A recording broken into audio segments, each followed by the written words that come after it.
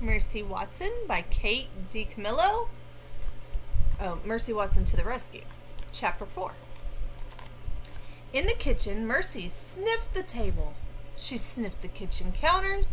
She sniffed the floor, but there was no toast. There was not even a crumb of toast. Mercy's stomach growled in disappointment.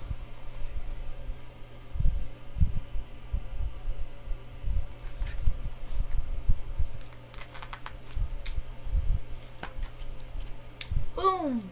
Crack! Help us! Mrs. Watson called. Mercy thought very hard. Where could she get a snack? And the answer came to her. Baby Lincoln always had sugar cookies.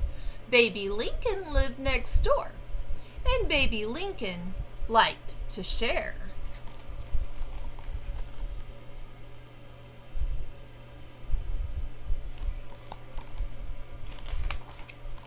Mercy took the kitchen doorknob in her mouth. She turned it. Help! Mrs. Watson called again. Sugar cookies, thought Mercy. She stepped outside.